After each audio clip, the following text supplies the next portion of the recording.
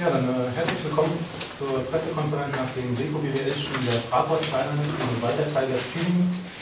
5002 Zuschauer, eine ausverkaufte FRAPORT-Arena sahen einen 96:89 Erfolg der Gastmannschaft in Verlängerung, nach Verlängerung. Links von mir sitzt Igor Perovic, Trainer der Weiterteilers Tübingen, den ich nun seinen ersten Kommentar zum Spiel bitte. Thank you very much. First of all, good evening. It was a very difficult game for both teams. You know, for Frankfurt was an important game for playoff. For us was, I mean, I told the players before the game, like we don't fight for playoff. We cannot drop down the league, but we play for our pride, and you know, this is the most important thing. I have to congratulate my players and to congratulate also both teams, like on a big fight. I think the game was good. The game was very attractive, you know, to watch. We lost the lead in fourth quarter. We were up by 14, and we lost that lead. I mean, Frankfurt made maybe 15 more. I mean, something in like 3-4 minutes. You know, they came back, and with McKinney's free throws, they had a lead by 1 point. To be honest, I never saw that, like, even on the practice somebody shoot 28 for 29 free throws, and I mean, this is really a great thing.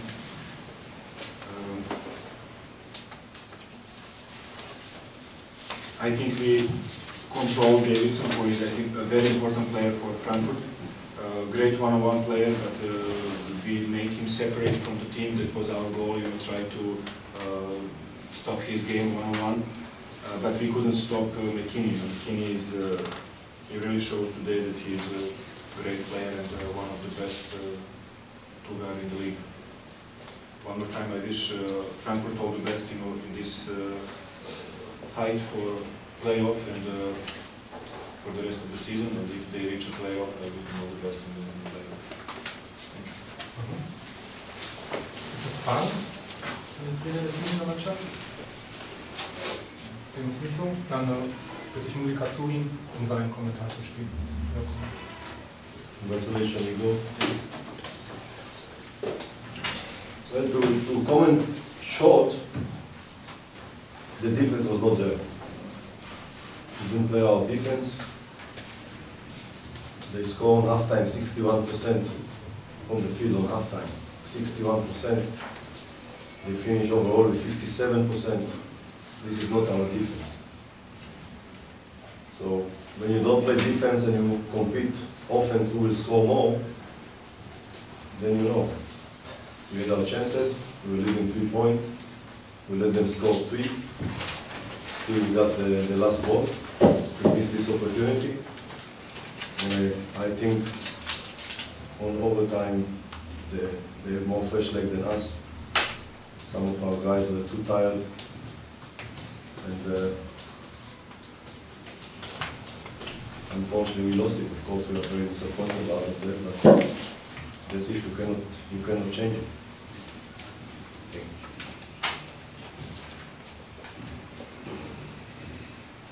Fragen an Muli Katzurin? Can you tell us something about Michael Thompson? What is his problem? As you know, we always have something. So yesterday, in the practice, like almost close to end of the practice, he got some hit in the shoulder. It doesn't look good, but for sure he was not in a situation that he can play. We will go for MRI tomorrow and then we know more about it, but it doesn't look good. So you have probably to finish the season with one guy. All the season playing is what we got, so if we have to play with one player, play with one player. This is not, what can we do? This is part of the DNA of this team this season. All the time strange things happen, and when you feel already that you got the whole team, then suddenly something happened. Last game in Twitter, Joe was sick, now we got Mike. It's always something, but I don't want to talk about it because I learned to live with this. It's very close at the middle of the ranking in the league. Do you discuss with your team maybe possibilities, or do you? Is it no theme in practice? We never spoke about this in the team.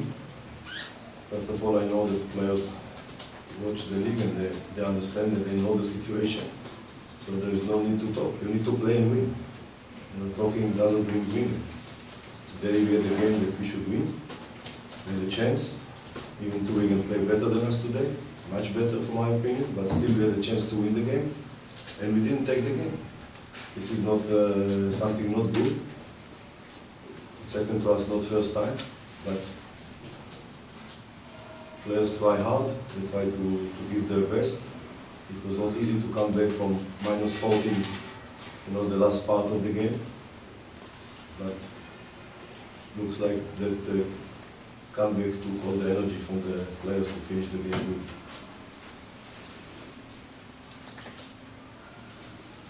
Weitere Fragen? Coach Perovic told us that Stevens controlled Davidson very good. Is this also your opinion, or is it something like a DNA of Davidson also? Look, first you have to give them credit because they won the game, but knowing Jamario, it's totally depends on Jamario. Okay. The total games that he played, he gave us so many good things. Of course, we're disappointed, but it can happen if the player has one bad game. What can you do? It's life. Nobody play, every time his best performance. But I think it's Jamario will know himself. Wenn es dann keine weiteren Fragen mehr gibt, danke ich fürs Kommen und schließe die Pressekonferenz. Vielen Dank.